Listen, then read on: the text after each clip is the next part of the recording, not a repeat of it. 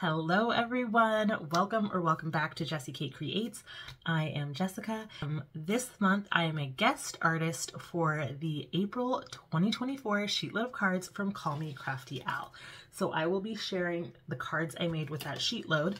But before we get into that, I know a lot of you guys who watch this channel are already familiar with Sheetload, but for those of you who aren't, I want to give you a really quick breakdown.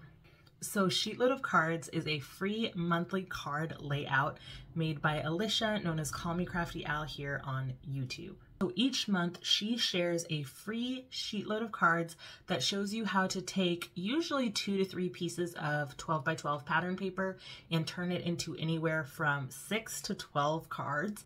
Sheetload is absolutely fantastic and I love it. It is great if you're a beginner. It's great if you struggle with making your own card layouts. If you have a stash of pattern paper, you're trying to work your way through, it's great for that. That's personally why I love Sheetload. But they're just absolutely wonderful designs that you can use to make your cards, and they're free. So like, how much better does it get than that, right? Use the hashtag SLCTAPR2024. That will take you to a list of all of the videos and inspiration created by the Sheetload collaboration design team.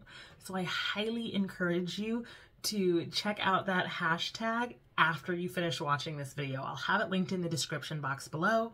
Also in the description box below the video, there will be a link that shows you how you can get your Sheetload for free each month. So also be sure to check that out as well. So for the April Sheetload of Cards, I decided to make Christmas cards because it is never too early to start preparing for the holiday cards.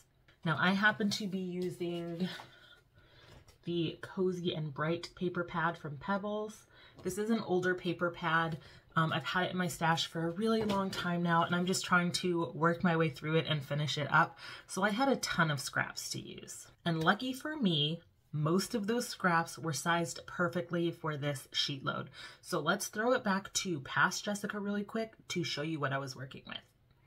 But you can see I have all of these scraps here, and they are a perfect size for cutting up to make this particular sheetload. And I have gone ahead and paired up the papers. For each pair you see here, I'll be able to make 2 cards, and I have 4 pairs, so I will be making a total of 8 cards, just like the sheetload calls for. This paper is super fun because I hope you guys can see that it has these gorgeous little glitters on it. And this one is so cute, the poinsettias and candy canes. And then this one has the cute little mushrooms. So one of the reasons I'm able to do this is because with the sheetload, in addition to giving you, the full cutting guide, she also gives you the dimensions that you need if you just want to make like a couple individual cards. And so that's what I'm going to be doing today, because obviously none of these are full 12 by 12s. So I can't use those cutting guides, but I can use the dimensions to cut these down to the size that I need them to be. And it's also really fun when you use scraps because you get a little bit more variety in your cards.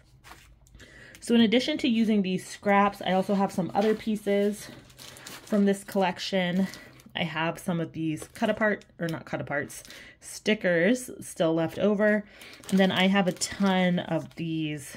It's like a cut apart sheet that I cut down. So I have sentiments, and I have little tags and just a lot here. So I think I'm going to try to use some of this up on these cards, just so I can keep working my way through the end of this collection.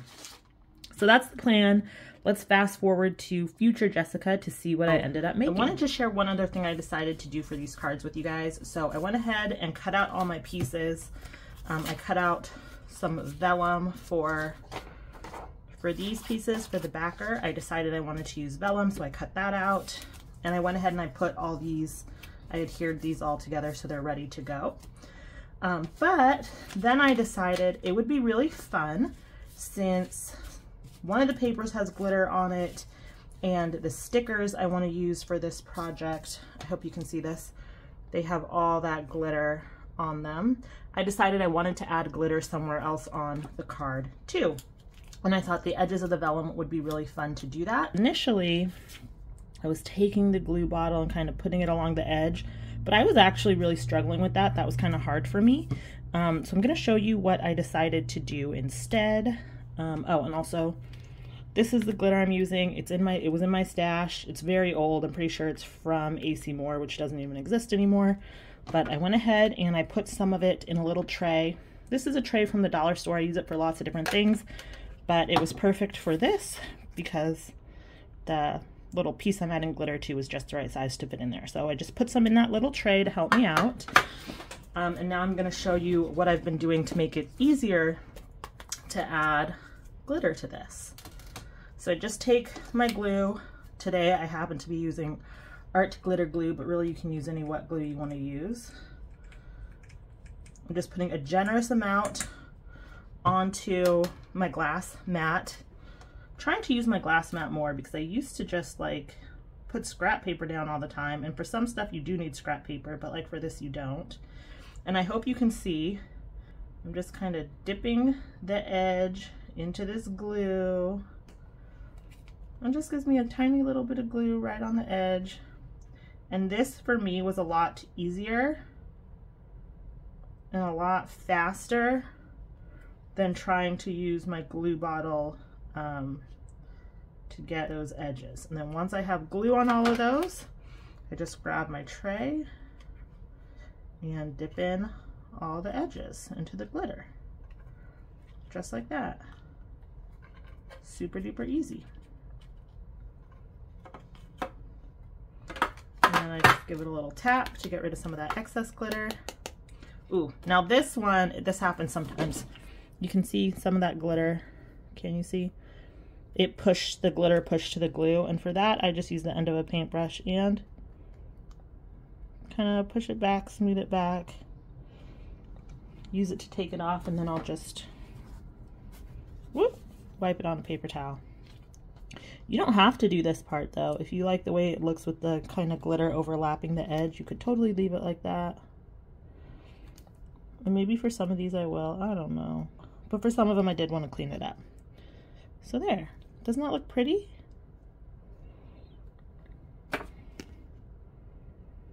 It'll look a little bit different. The glitter will look a little bit different once the glue dries. Okay, so we're back. These have dried. I'm going to show you what they look like. Can you see all that sparkle? It's so, I don't know if the camera is really picking it up that well, but in person, oh, it's so sparkly and pretty. Okay, so now let me show you the final cards, how they all turned out.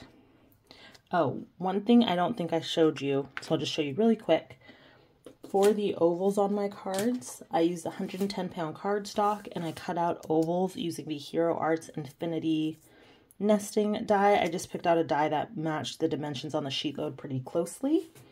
And for the sentiment on the cards, I cut out this sweet little banner.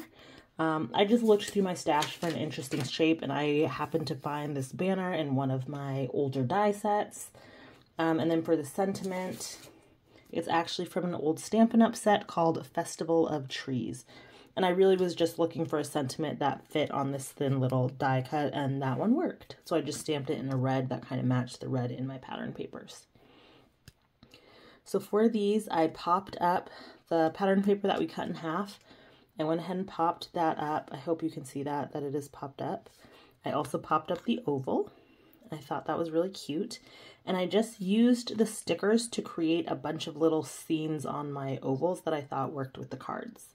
And then I put the sentiment at the very bottom of each one. For the inside of the cards, I took the other half of my sentiment for Lots of Joy at Christmas. I added that to the inside of the card, and I just took a leftover strip of pattern paper and put that at the bottom of the card. Y'all already know, if you've watched my channel, that is probably my favorite way to decorate the inside of my cards.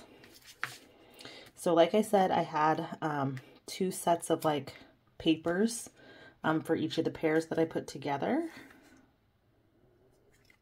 I thought they turned out really well. These 2 might be some of my favorites. The collection had this really sweet deer in it that I thought was so much fun. And I don't know if you can see it very well in person. The slight bit of glitter on these cards shines so well and picks up the slight bit of glitter in some of the different stickers. I know the camera struggles to pick that up sometimes, but in person it did turn out looking really, really wonderful. I also really enjoyed that because I was using scraps, I could get a lot of different looks with my cards. You know, I think this card maybe looks a little bit more traditional, while this card looks more like fun and bright and whimsical. And because I was using scraps, even though each card has the same layout, they all have a little bit of a different feel. So if you don't have full sheets of 12 by 12, you can definitely still use Sheetload by using up some of those scraps that you have like I did here. And this is the last one. I actually made this card first, and it was before I decided to pop up the square that we cut in half. So it's flat on this one. But after I made this one, I decided it would be really fun to pop that up. So as you saw, I did that on all the other cards. Now, because I did put foam tape behind the square and also behind the sentiment, it does have 2 layers of foam tape, but I think I could probably mail these cards just fine, which is probably what I'll do. I'll probably send these to some of my family and friends when the holidays draw closer. So those were the cards. Those were the 8 cards I made with the Sheetload for April 2024. Did you guys have a favorite card from the ones I made? Do you plan on making a Sheetload with this card? Have you already? Let me know in the comments down below, and also be sure to look in that description box for the link so that you can get Sheetload for free and check out the other videos from the members of the Sheetload collaboration team. Thank you guys so much for watching. I hope you enjoyed the video, and I will see you in the next one. Bye!